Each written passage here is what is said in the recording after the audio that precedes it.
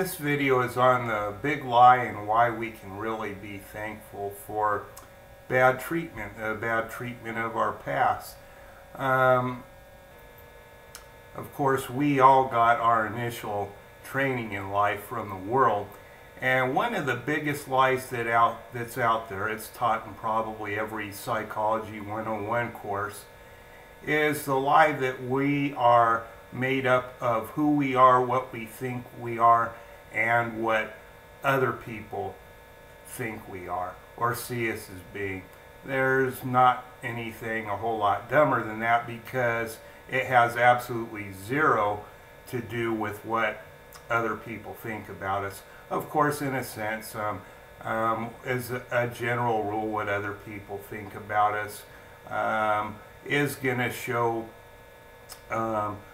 the way that we represent ourselves in the world and the type of fruit that we're producing. But we are not about what other people think about us in any way, shape, or form. There is only one lawgiver and one judge, as God's word says.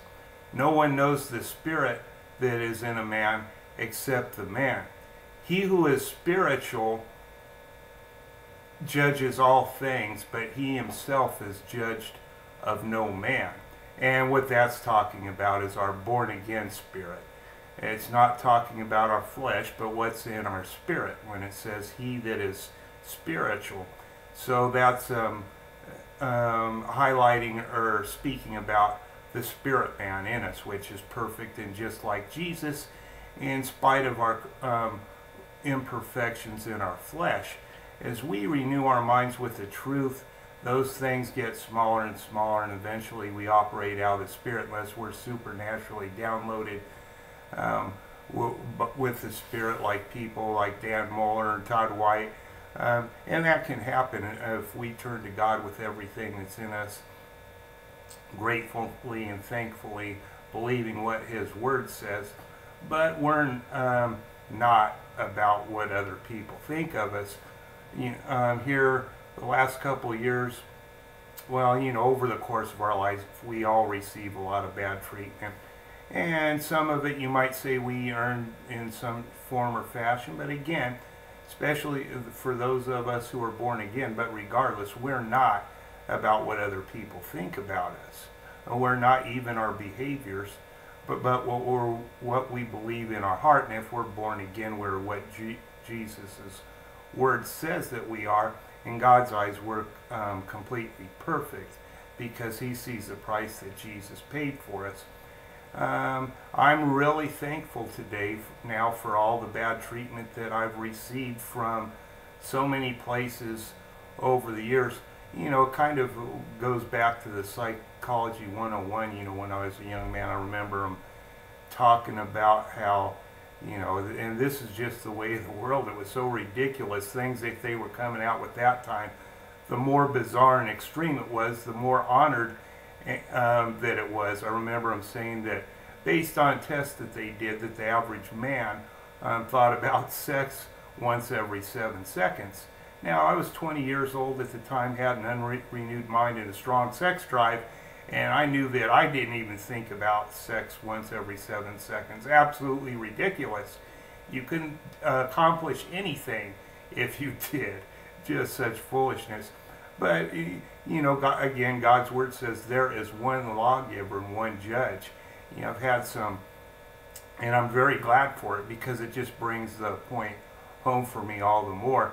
Last couple of years, I've had a couple of Christian men that I respected or would have thought were almost flawless. I'd learned a little bit better by this point in my life, but they were people that I thought were not capable of treating me in the ways that they did.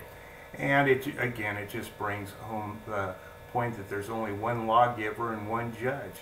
And today, I could care less what anybody thinks about me as far as how that impacts the way I feel about myself. We all want to be liked. Something's wrong if everybody doesn't like us, of course. And of course, anybody who's a Christian and walking in the truth really doesn't have a problem with that, unless they have some type of serious stronghold that needs to be dealt with.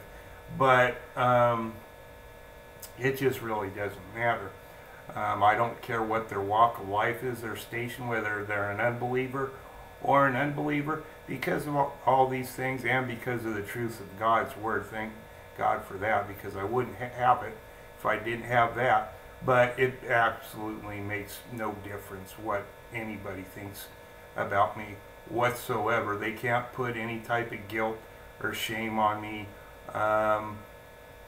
at all. My self-esteem, my value is in what God's Word says about me and nothing else.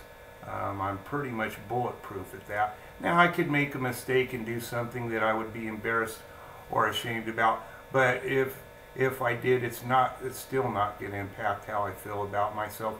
There's so much tremendous freedom in that, and when we have that kind of freedom, it frees us up to be a blessing to others and minister to them in love.